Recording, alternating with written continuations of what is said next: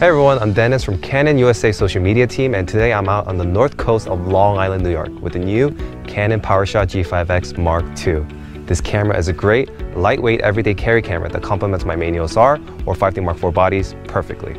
So this camera packs a ton of new hardware and features in it to make it worthy of an everyday carry for me. The first thing I noticed and appreciate is that it now shares the same EOS style menus that I've been used to. It makes it so much easier to switch to my G5X Mark II from my other EOS cameras. So I'm finding the lens to be a really comfortable range for everyday walking around, about the view of a 24mm to 120mm lens in my full frame cameras. Yes, it is a variable aperture lens, but it is a fast f1.8 at the wide end and an f2.8 at the telephoto end. I can still get a great portrait around 100mm with plenty of background blur. So speaking of portraits, I love shooting spontaneous portraits in AV mode.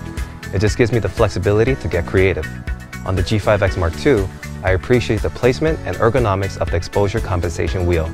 I don't even need to take my eye off the screen or viewfinder to adjust for my scene.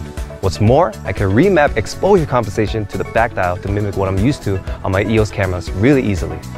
That brings me to the pop-up electronic viewfinder, or EVF, that the camera has built in. It's been great, especially on a sunny day like today when it's hard to see the LCD screen. It has also been great when I shoot macro because I can zoom in up to 10 times in the EVF to make sure I'm sharp. While using the EVF, the G5X Mark II takes advantage of touch and drag AF, which I use in my EOS R. This feature makes changing autofocus points and tracking subjects easier and faster. It was an easy transition for me because I use it on my EOS R. For those who are left eye dominant, setting the active touch area to the top right helps a lot.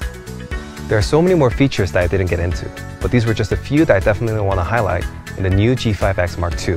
Click over here to check out my next video where I'll take you with me as I explore the coastline more and take some great pics along the way.